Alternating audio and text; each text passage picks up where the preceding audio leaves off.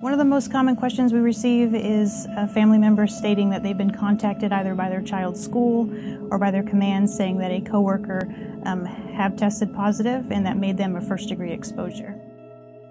So if that person has symptoms, we do recommend an isolation status.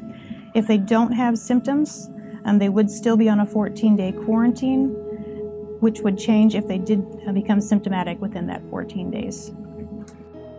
So quarantine basically means that you can move freely about your home, keeping your distance from everybody else. You can go and pick up your groceries, pick up your medications through drive-thrus.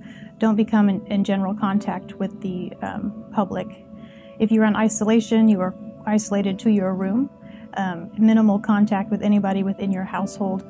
If you do have to have that contact, you're to wear masks, and then you also want to sanitize after bathroom use or common use areas. If you're on 14 days, complete your quarantine, and you have not developed symptoms, you're free to go about your daily life and activities, just as you were. You would not need clearance from your primary care manager. If you're on quarantine and develop those symptoms, we definitely want to get you tested, so call the 239 docs. We do the symptomatic review. If you meet criteria, we can set you up for testing. If you do become positive, public health notifies you as soon as they find out. They would give you further guidelines.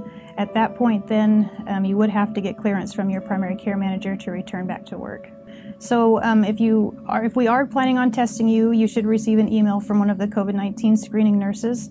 Within that email, there'll be an attachment called Pass to Test. And so this you would either print out and have a paper copy, or you can utilize your phone. When you come up to the gatehouse, you would not roll your window down, so you wouldn't have that exposure. Place your phone or the pass and your ID up to the window, and they will know exactly where you're going for testing. So if you call into the COVID line and we are presuming you have COVID, if you're worried about COVID-19, you go on to isolation as soon as you speak with us. And so any appointments you have, future appointments, those would need to be canceled. If it can be handled over the phone, you can call and speak with the nurses, and they might be able to transfer that over to a house call, which your provider would then reach out to you via phone and review those symptoms with you. No, we want you to be patient with us because we are seeing a high volume right now with the phone calls. We close at 4 o'clock. Typically, the afternoon is a slower time, so you may want to try back.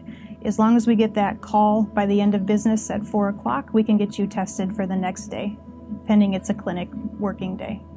We have been seeing an increased volume throughout the week. Typically Mondays they do have a little bit heavier call volume, but we have seen those numbers into Friday as well. You can always utilize secure messaging for the nurses. We do have a direct contact line between them and us, so if they do have questions and need answers to specific questions, we can definitely reach out to us and we can get those answered for them. But definitely call the COVID line if you're going to want screened for COVID.